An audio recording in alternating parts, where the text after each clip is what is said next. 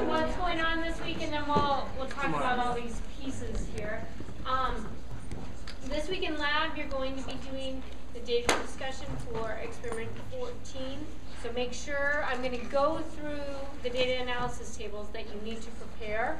Make sure you come to lab with those tables already prepared, so you can go through that discussion with your group of other people doing the reaction under different conditions.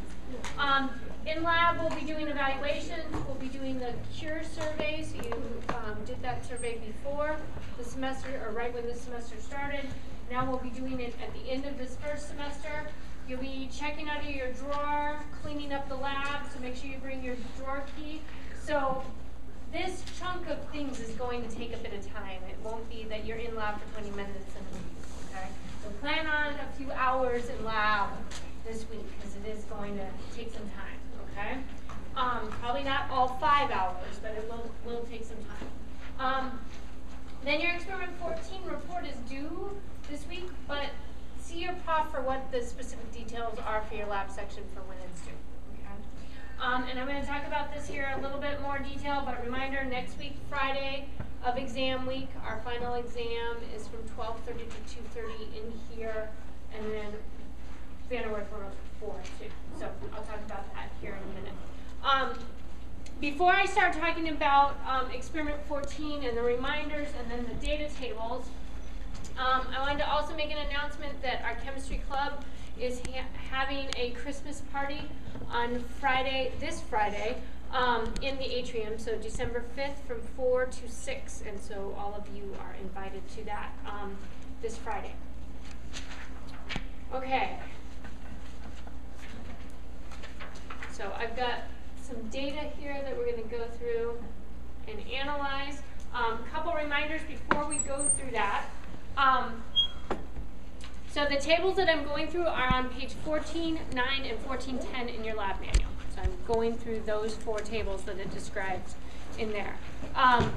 There's also then, after the tables, there's a series of questions on page 14.10. You want to incorporate the answers to those questions in your conclusion for experiment 14. But what you don't want to do is write out, you know, question number 2, answer. Question number 3, answer. You want to, in paragraph form within your conclusion, as you're discussing the data that's in these tables, answer those questions, okay? But don't give bullet point answers. Don't forget to calculate % yield with your GC data. So remember, you weighed your reaction mixture at the end of the reaction and the workup 2 weeks ago.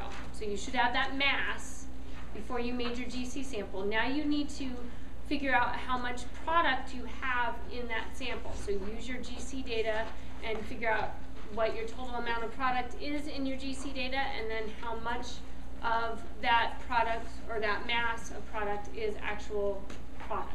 Okay, so you'll, just like you did with experiment 8 and 11, if you have, you know, 35% of your mass is isopropyl or propyltoluene, you take 0.35 times the mass and figure out what, or 0.35 times that total mass, and figure out what mass is the product, so then you can figure out your % yield.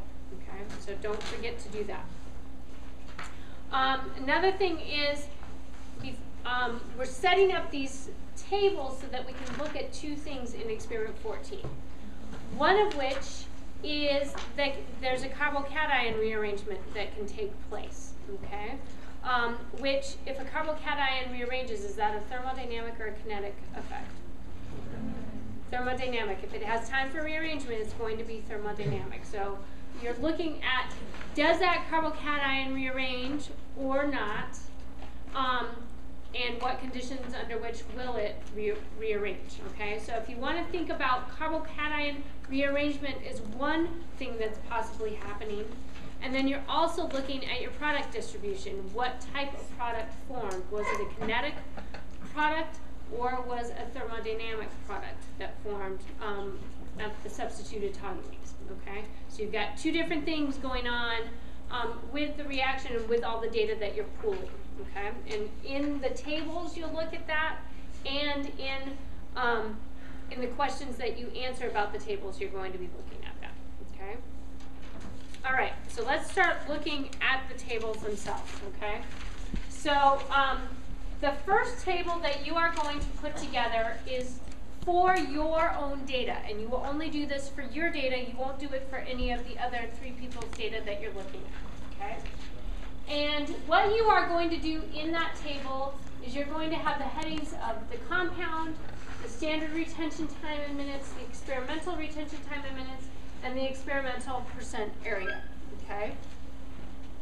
And these standard retention times that I'm using are specific to this data, so don't use it in place of the standard retention times you should have received from your lab prof. Use what they gave you, okay?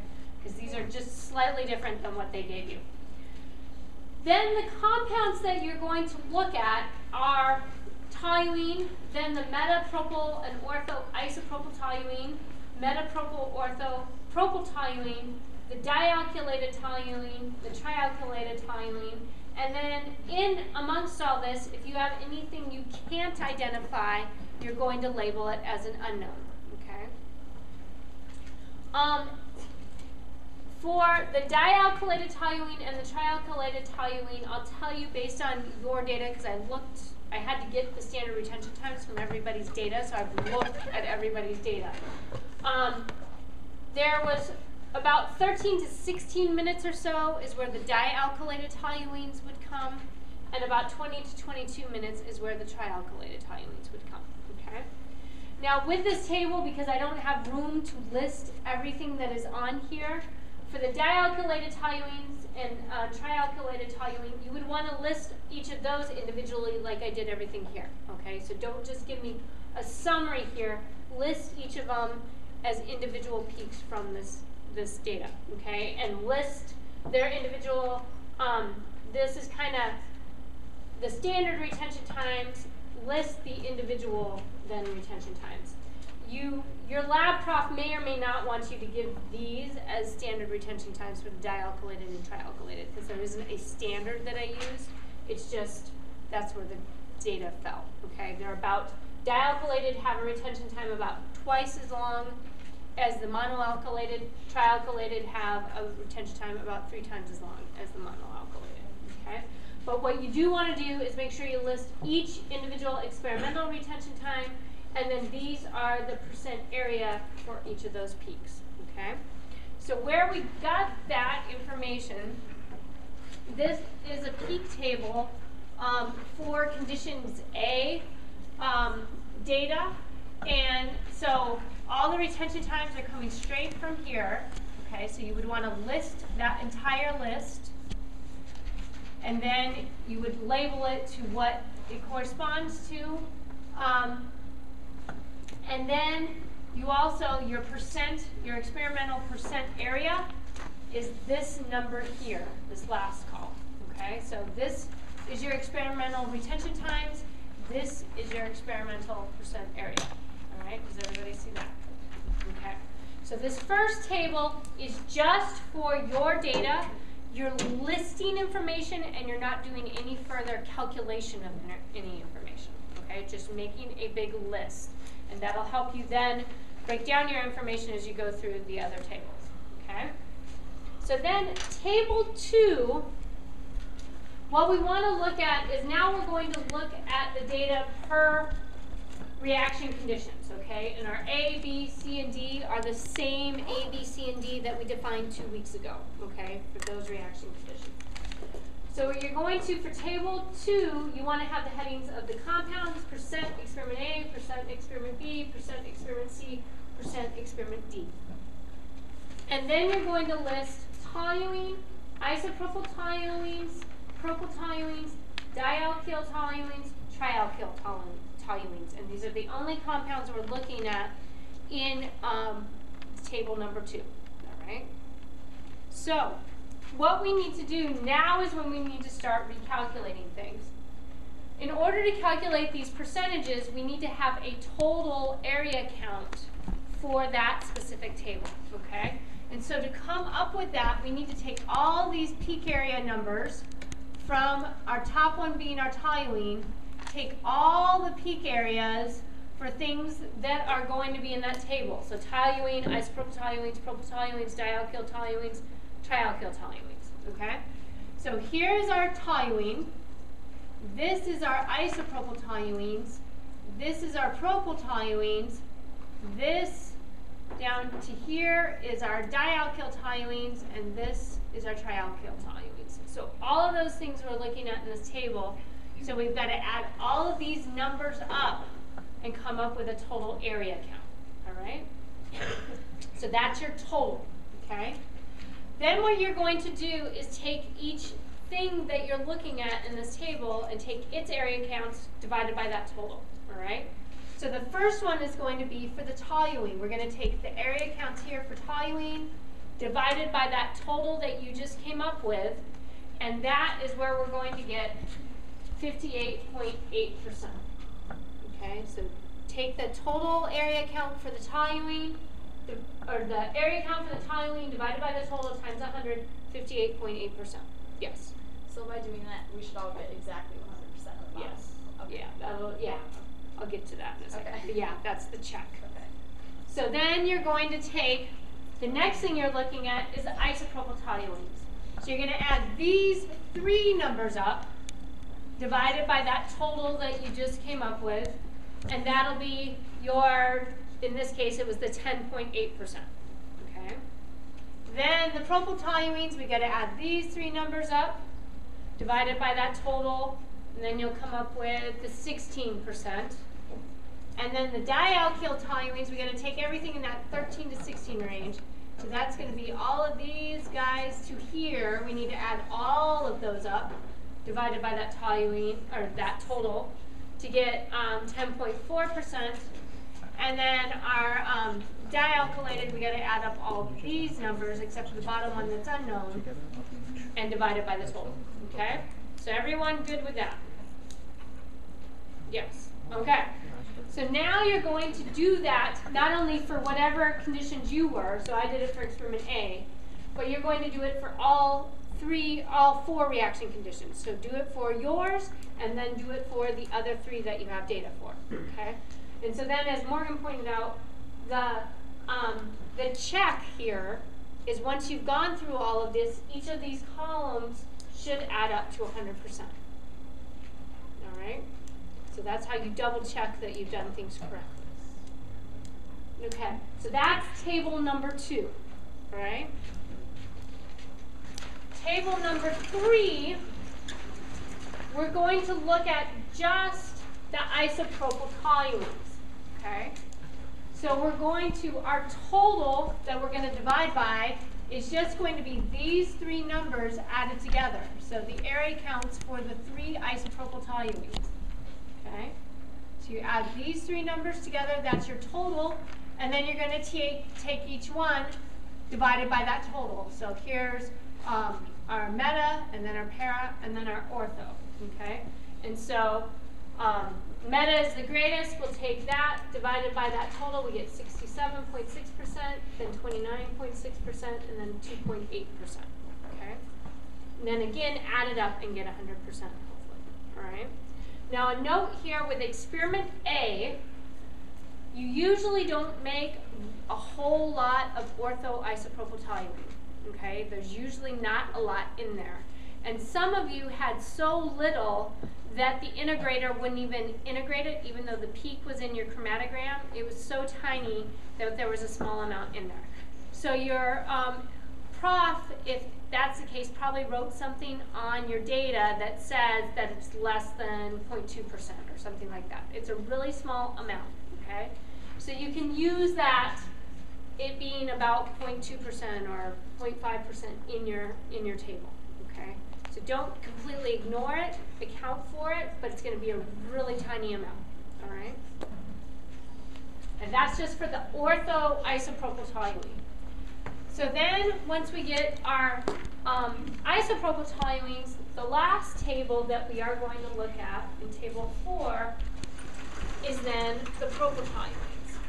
And just like in table 2, you're going to fill out the data for your experiment and then the other 3 conditions. Okay, so you're going to have all 4 sets of conditions for table 2, 3, and 4. And so then the propyltoluenes for 4 are these 3. This is what you would add up together to get your total, and then take each one of these divided by that total times 100 to get your percentage. Okay? Yes? For experiments where you used 2-bromopropane, if you didn't produce any propyltoluene, you just nothing. See if that really happens though. Okay. Look at the data first. Most likely that won't be the case. There'll be at least some in there. Okay. But yeah, if you had absolutely nothing, then you wouldn't worry about it. Okay. Now, where you probably won't see, so B, you probably will. Okay. But C and D, you probably won't. Right. Okay. So, for table number 4, you may not have any entries under C and D if you did C and D if you didn't make any propyltoluene. All right. Okay. But conditions B, you probably will still see some in there. All right. So now, with these tables, one thing to keep in mind as you're answering these questions is remember that table 2, 3, and 4, you're looking at snapshots of data, okay? You're looking at specific pieces to the data, and you don't want to, when you're answering the questions, only look at one table to answer the question, okay? Make sure that you know, like this is the true data for experiment A, okay?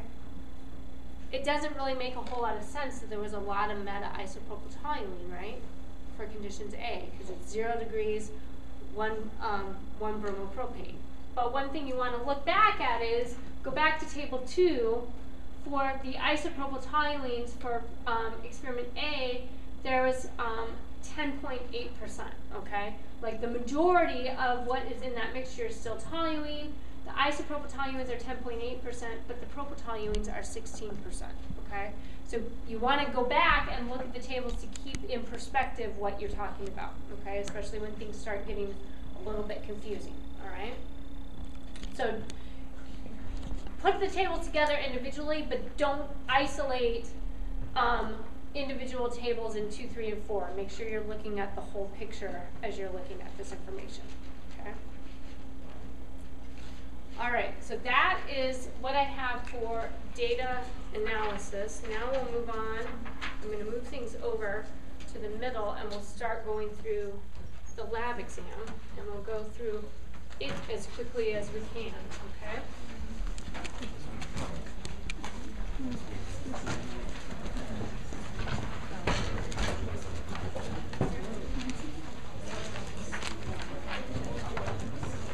Okay. So a couple things for the lab exam. Okay, so the final exam is a week from this Friday. It's December 12th, 12:30 to 2:30 p.m. We're going to, so if you look at the Excel spreadsheet from the registrar's office for where your exam is, some of the lab sections say 102, some of the lab sections say 104. We're going to end up using both rooms for the exam, okay? So what you want to do is wait outside in the hall, and then when we're ready for people to start coming in, we'll fill this whole room first. So we'll fill 102 first because it's the biggest room. And then once 102 is full, then we'll fill 104. Okay, we'll have room for everybody, but we're going to fill this room first and then fill 104. So don't necessarily go by what the registrar's schedule says for your lab section. Go by the fact that we're going to be in either one of these rooms. We'll fill this room first, and then after that, we'll move people to the other room. Okay? But do be on time. We will start the exam right at 12:30, and you'll have 2 hours to complete the exam. Okay? If you have paperwork from the Academic Success Center that needs to be signed for this exam, I am the person that signs it. So make sure you see me to have me sign that information, okay, and that paperwork. Okay, things to bring to the exam. You want a calculator with memory erase. So you can't use your cell phone as a calculator. Bring a real calculator to the exam, you will need a calculator, so make sure you have it with you, okay? But don't bring a cell phone. Bring a ruler. Remember TLC, you were making measurements, so it's probably a good idea to have a ruler with you, especially that you measure in metrics, okay? Bring pencils and erasers. So we don't want you doing this exam in pen. Please do it in pencil. That way if you have to change things, or you decide to change things, or you decide to recalculate things, it's easy for us to figure out what your answer is that you intend, okay? So no pins on the exam, please use a pencil, okay? So now what I'm going to do is I'm going to go through all 33 questions of that practice exam. Kind of lightning speed here.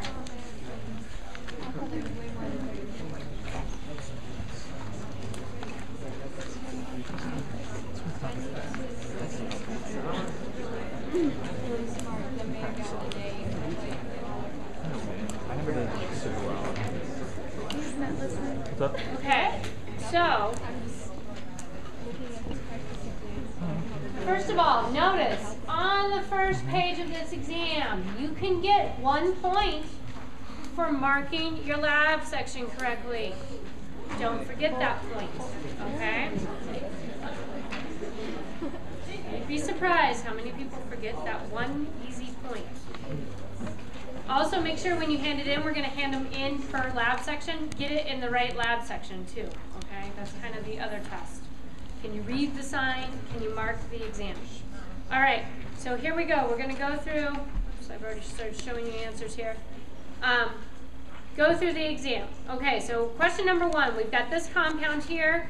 The compound below could be extracted into water from an organic solvent using and then removed from the aqueous layer into an organic solvent by the addition of. So is it A, water and sodium bicarbonate? B, sodium bicarbonate and water? C, sodium hydroxide and hydrochloric acid? D, hydrochloric acid, sodium hydroxide? Or E, sodium bicarbonate, sodium hydroxide? It's going to be C, right? We need sodium hydroxide to deprotonate it, and then to put it, to get it back into an organic solvent, we would need hydrochloric acid to protonate it again. Okay, so you need to deprotonate it first to make it aqueous soluble, then we reprotonate it to make it soluble in something organic. So that answer is C. So number 2, the table below lists solubility data for benzoic acid. Which solvent would be the best solvent for recrystallizing an impure sample of benzoic acid? So when you're looking at solubility and recrystallization, what do you want at low temperature? Really low solubility, right? And what do you want at high temperature? High solubility. So the only solvent that has that would be solvent B, right? So the answer is B. Okay, which of the following solvents will end up as the top layer in the aqueous organic separation with water? We're using a density of 1 for water, okay? So we want it in the top layer. So is it more dense or less dense than water? Less dense, and so our 2 answers that are less dense are 2 and 3, so the answer would be B.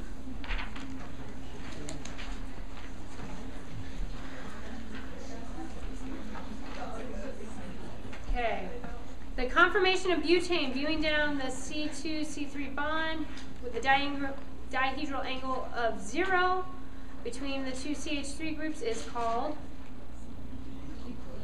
it's going to be B, eclipsed, right? Not gauche, not anti, not staggered. Okay.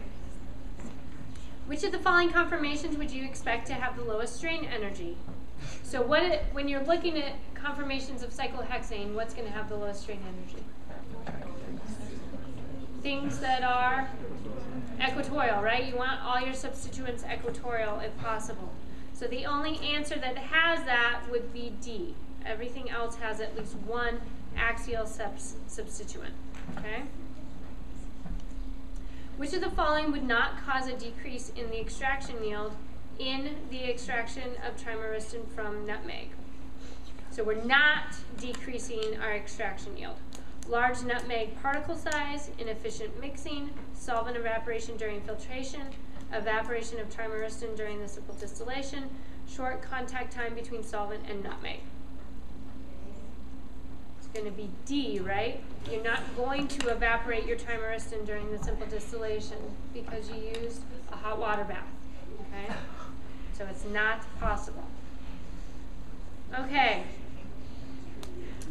Now we've got a yield question here. If 2.5 grams of trimeristin are used in the hydrolysis reaction shown below, and 0.68 grams of myristic acid is isolated, what is the percent yield of myristic acid? So first of all, we need to figure out a theoretical yield before we can calculate a percent yield, right? So to do that, we'll take our 2.5 grams of trimeristin, divide it so this is multiplied by the inverse, or divide by the molecular weight of trimeristin. Then remember, there's a mole ratio of myristic acid to trimeristin of 3 moles myristic acid to 1 mole trimeristin. So don't forget this part, okay? Because for every 1 trimeristin, you get 3 myristic acids out. Then we multiply by the molecular weight of myristic acid, we get a theoretical yield of 2.34. So if we divide our 0.68 by 2.34, we get 29%, so the answer is B. Okay, so make sure you're really proficient with yield calculations.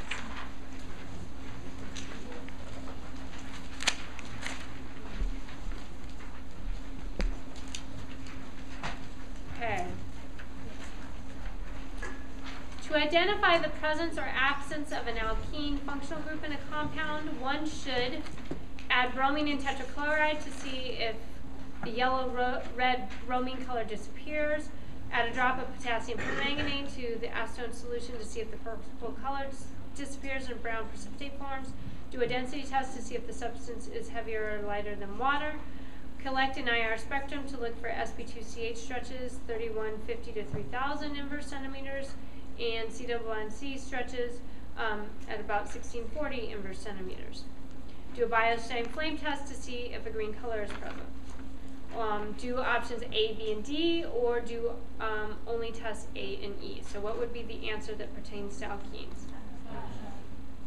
It's going to be F. So we're going to do A, B, and D to look for an alkene, because these are our 2 characterization tests, and then in the IR spectrum, this is very characteristic of an alkene. Yeah.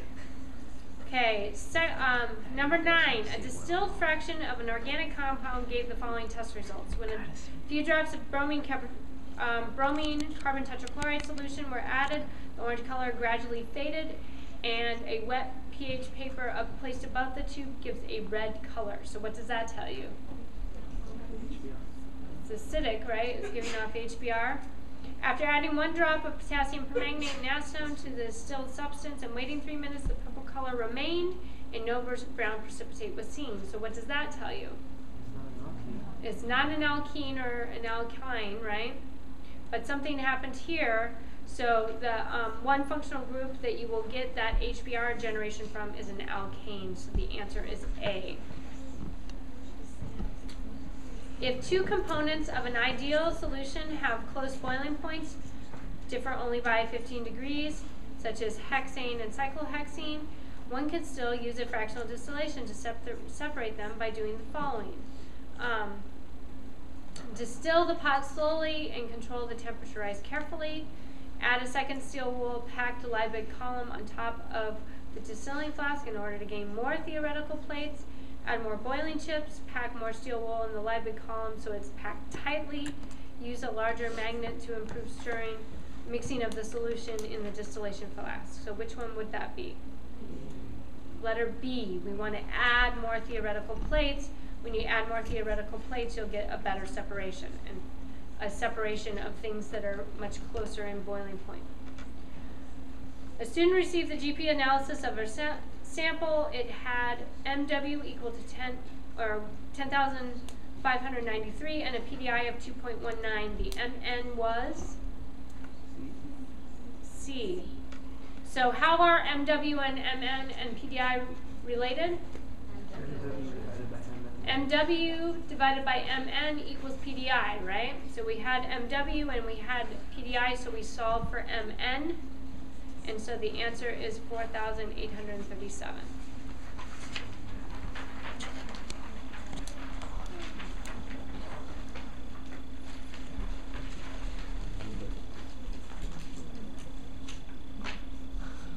Okay. Organic lab student Erlenmeyer used 5 mils of toluene instead of ethylbenzene in the experiment 8 bromination reaction. He used a hot water bath to remove the reaction solvent. Predict what Earl will observe in the test of the product. Earl will observe negative silver nitrate test, no white to yellow precipitate form. Earl will observe a positive silver nitrate test. Earl will observe a crude residual product of density greater than 1. Earl will observe a crude residual product of density less than 1. A and D or B and C? So what is the answer?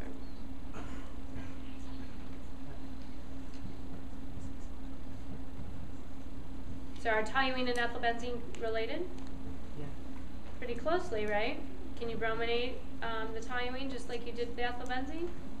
Yes. So the answer is F.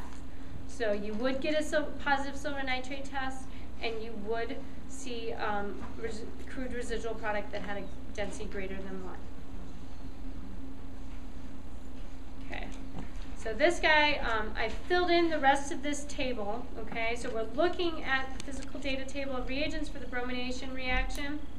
What we're trying to figure out is what is our limiting reagent, okay?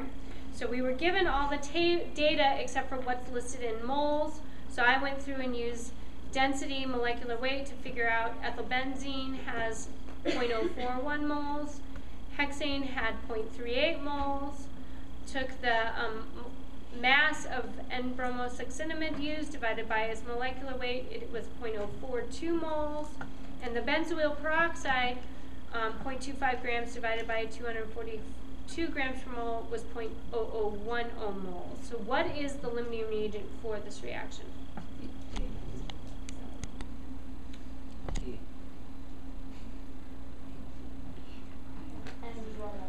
It's going to be A, right?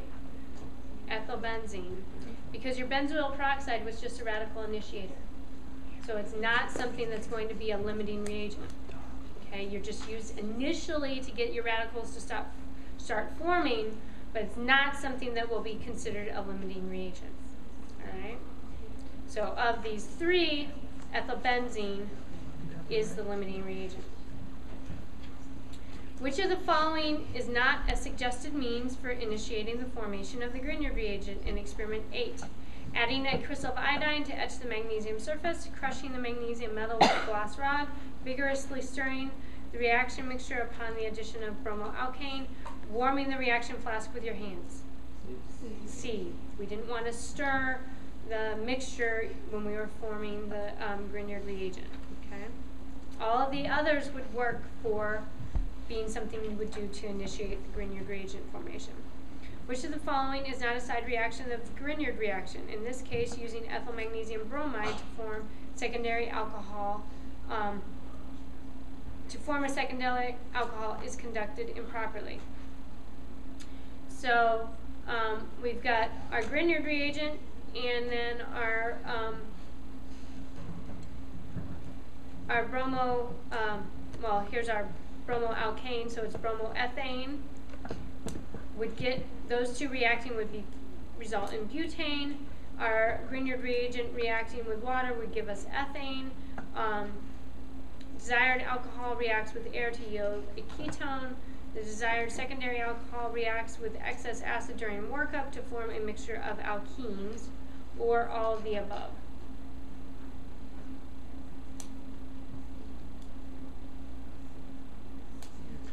It's going to be all of them, right?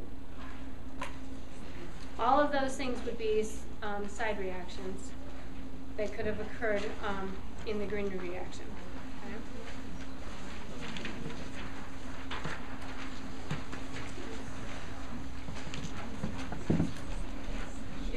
Okay, so here's, we've got a lab and lecture tied together here.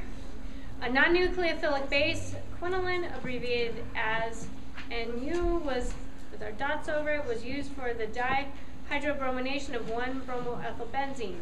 Which of the following is the most plausible geometry for elimination? So first of all, what type of elimination is it? It's an E what?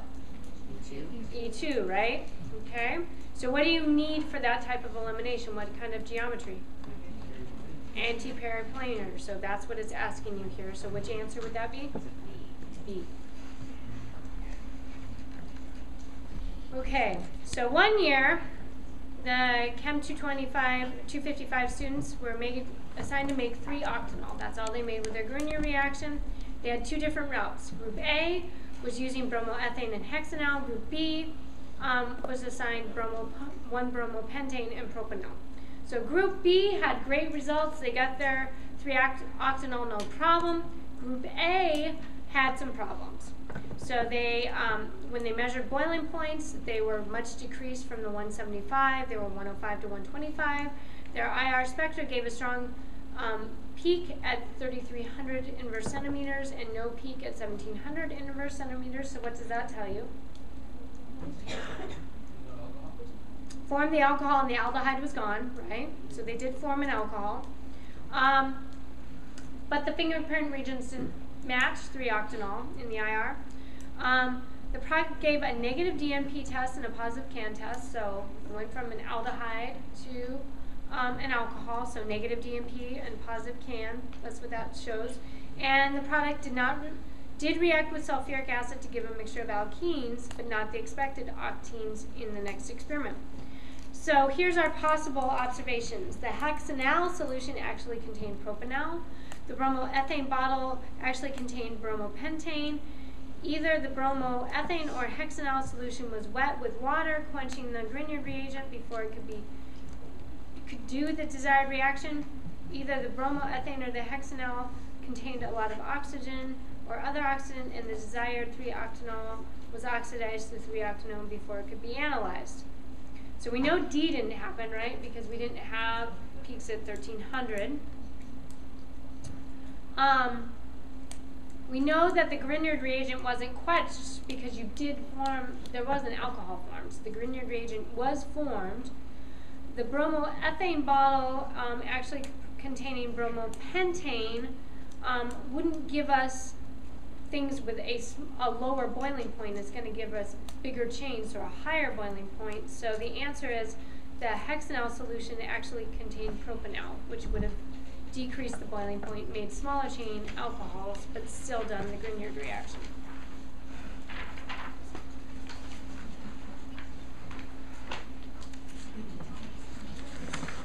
Okay. Here we're looking at some IR data, and we want to find the correct assignment. So we need to go through and find what is incorrect. So in the first group of data, what is incorrect? Incorrect assignment. The SB2, right? Because this should be SB3 and this should be SB2. For B, what is incorrect?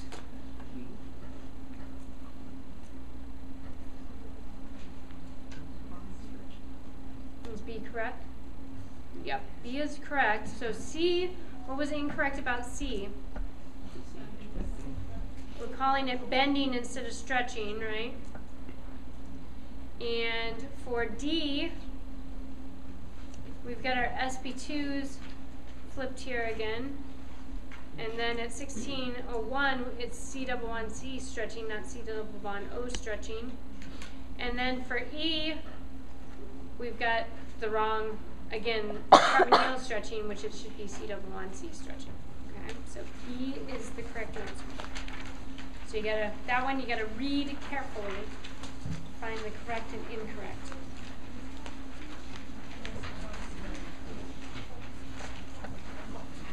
No. All right.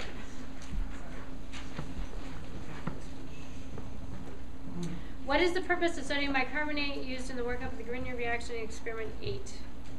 So what did it do? B. You were neutralizing any remaining sulfuric acid, right? So it was B. Which of the following alkenes is least likely to be produced in experiment 11 if the student is assigned bromoethane and valoraldehyde as the starting materials? So first of all, what alcohol would you make? Bromoethane and valoraldehyde? 3-heptanol, right? So which heptenes would you expect? 2 and 3, right? So the least likely to form would be the 1-heptene. So that's answer A. In experiment 11, which of the following statements regarding the product ratios and why they form is true? There's more cis than trans because of antiparaplanar geometry. There are more trans than cis because of antiparaplanar geometry. There's more cis than trans because cis alkenes are more stable. There are more trans than cis because trans alkenes are more stable. It's going to be D. There's more trans than cis because trans are more stable. Which of the following would not decrease the retention time of a sample in GC? Increasing the column temperature, increasing the column length, increasing the carrier gas flow, switching to a lower boiling compound. All of the above would decrease the retention time.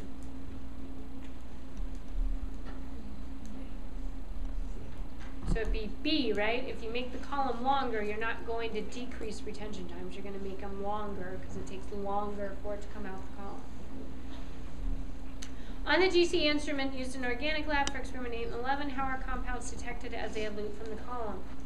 The ions produced when they are burned in a flame produce a current that can be measured. The mass is detected on an analytical balance. The mass spectrum is measured with a mass spectrometer. The IR spectrum is measured with infrared light. A. The ions produced when they are burned in a flame produce a current that can be measured. And that's the flame ionization detector.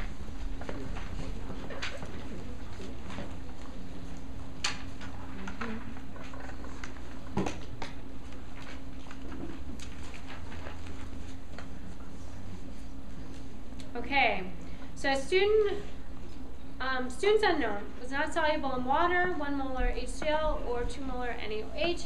It was soluble in ether and concentrated H2SO4. So then we're going back to remembering our solubility tables from experiment 6. It did not decolorize with bromine. It did not give a yellow solid when exposed to 2,4-DNP. It turned red when exposed to steric ammonium nitrate. So what does all that tell you? Those chemical tests. What would give a positive CAN test? Alcohol. And then you've got, it gave a yellow flame for the Beilstein flame test. So what does that tell you? It's not it doesn't have a halogen. What is the most likely structure for this compound? And you've got the IR spectrum here too. So which of those possibilities is the most likely compound? So it's between C and D. That's where you've got to go back to that solubility data, because the small chain alcohols will be soluble in water, HCl, NaOH. Longer chain are not going to be. So the answer is D. A student collected an IR spectrum of his or her unknown. It is shown below. Based on the IR spectrum, which of the following chemical tests would be positive for the compound? So what do you see in this IR spectrum that would correspond to these tests?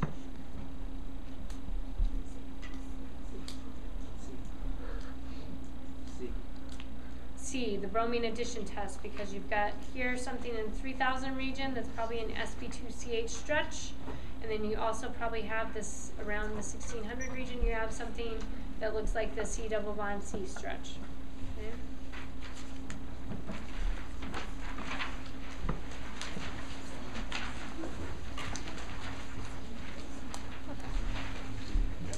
Which of the following mechanisms represent the cracking of cyclopentadiene dimer into cyclopentadiene? So is it A? No, because you're not going to get the right distribution. Is it B? So you'll get from this arrow and this arrow, you'll get 1 cyclopentadiene, and then if you look at these arrows, you'll get the other one, so the answer is B. C won't give you the right product, and D won't give you the right product.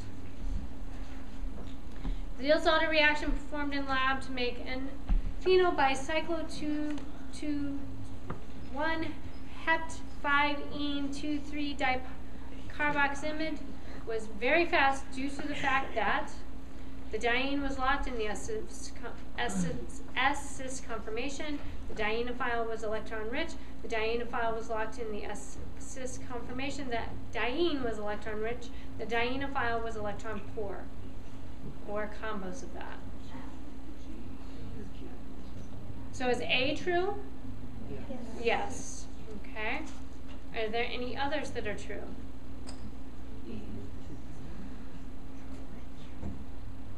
E, right? The dienophile was electron poor. You've got the 2 carbonyl groups on there, so the answer is G. And that's the good combination for a good Diels-Alder is diene is an S-cis conformation, dienophile is electron poor. Okay? Considering the following TLC of a reaction mixture at time equals 0 and at end of the reaction for the reaction in which A plus B was to produce C, A, B, and C are visualized on the TLC plate under UV light. Which of the following statements is not true? So the starting materials were consumed in the reaction. So we've got reaction and then the end where the starting materials consumed. Because we don't have any more spots for starting materials, so yes. The final product is impure. True, you've got 2 spots there, okay? The product is more polar than the starting materials. That would be false, right? Because you've got higher RF values for product and lower RF values for your starting materials. The starting materials are pure.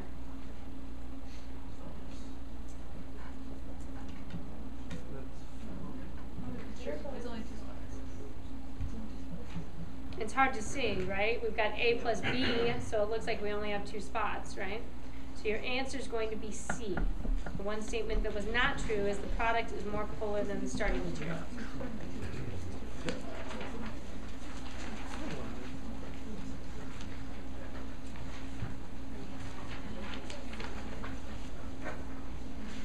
Okay. As soon as developing TLC conditions for a reaction in which the starting material was converted into one product, A goes to B. In pure hexane, the RF values of both A and B were 0. In 1-to-1 so the RF values were down here, our spots were down here. In 1-to-1 hexane ethyl acetate, you were way up here. It's difficult to see what happened in the reaction because you've got your spots with the same RF values. So what would you change your solvent to? Pure ethyl acetate? That would make things more polar, right? So it would make them travel even higher, faster up the plate. 3-to-1 hexane ethyl acetate? That'd be a good choice because it's between hexane and 1-to-1 hexane ethyl acetate. So that'd be a good choice. 1-to-3 hexane ethyl acetate. That's more polar. Pure ethanol. Tons more polar. So the answer is B. Which of the following compounds would give a positive 2,4-dinitrophenohydrazine test? What gives you a positive test? Ketones are aldehydes, so 2-octanone is our answer, B. Which is the following statement about the Diels-Alder reaction between cyclopentadiene and N-phenolmalamide is not true? The endo product is formed. That's true, right? The reaction is slow without the use of a callus. That's not true. We don't have a callus. The reaction is concerted. That's true. The reaction is a 4+2 cycloaddition. That's true. So the answer is B. In experiment 14, toluene was used for the Friedel-Crafts alkylation with 1 bromopropane and 2 bromopropane. In this reaction, toluene served as a solvent, an aromatic reactant, a solvent and an aromatic reactant, or a callus. C, it's both the solvent and the aromatic reactant. And here, right on time, we'll finish with the last one.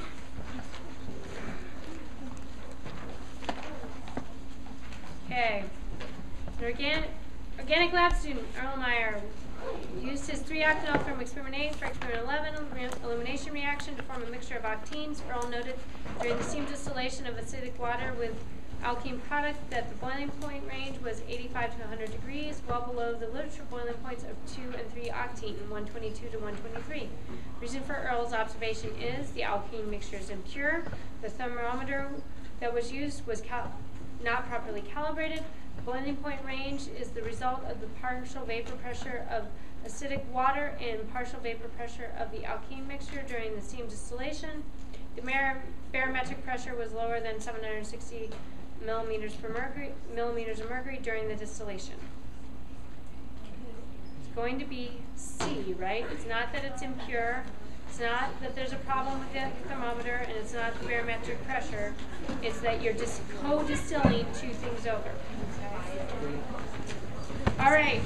So that besides my students I will see in lab this week, the next time I'll see you is a week and a half now, so a week from this coming Friday. So remember, December 12th, 12:30 to 2:30. Make sure you are here right at 12:30 or before for the exam.